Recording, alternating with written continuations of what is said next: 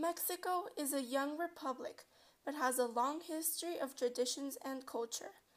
Artesanías, or local crafts, are full of techniques and inspiration from past and present indigenous cultures, as well as the Spaniards who controlled the territory for many years.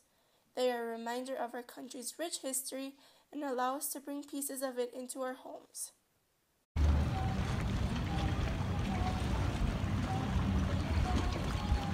Located in the state of Mexico lies the town of Valle de Bravo.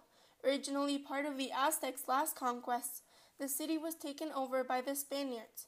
The city flourished under the establishment of a Franciscan congregation that gave the town its original name of San Francisco del Valle de Temazcaltepec.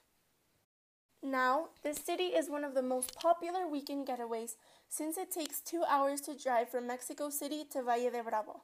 Its lake and historic town provide the perfect refuge of the busy streets of the city. Although now it is full of tourists, the town has a rich history that is preserved through its inhabitants. The town and the surrounding area are populated by indigenous groups such as the Mazahuas, Otomies, and Matlacincas. Local artisans sell their creation in markets and on the streets.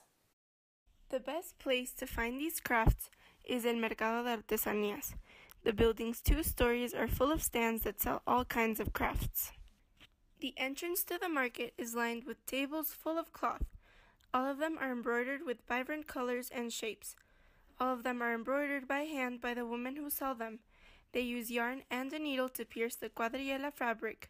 The products sold vary from shirts to placemats, but they are all a testimony to the rich history of embroidery in Mexico. Walking further into the market, the smell of pine fills the halls. This comes from the products made with ocojal. This material comes from the ocote tree. The dead leaves are collected and made into the products. The most common products made from the ocojal are placemats and tortilla holders. Another product that is sold in the market are products made from mimbre. Mimbre is a vegetable fiber that comes from a bush.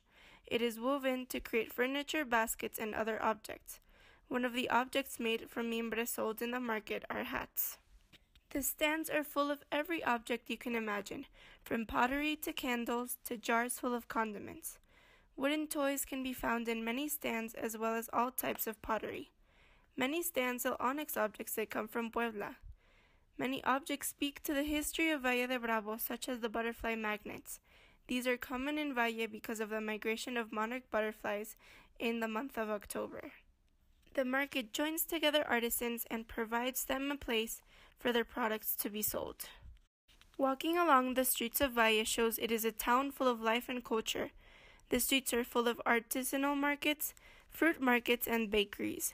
It is a small walk from El Mercado de las Artesanías to the town center. The town center is surrounded by stands that sell bracelets and other trinkets. The center provides another place for artisans to sell their crafts to the tourists and locals. Although a center of tourism and weekend getaways, Valle de Bravo has a rich history that is shown in its art and buildings.